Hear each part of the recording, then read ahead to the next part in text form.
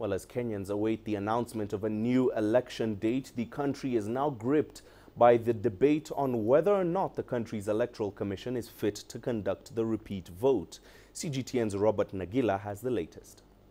A historic and stunning decision is how a ruling by Kenya's Supreme Court nullifying the results of the presidential elections is being described.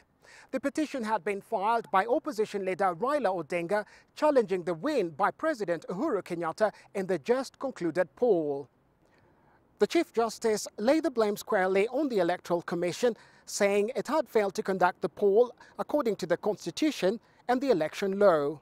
For the second day running, President Uhuru Kenyatta has criticized the decision by the court, saying it does not reflect the will of the people, but he will respect the decision.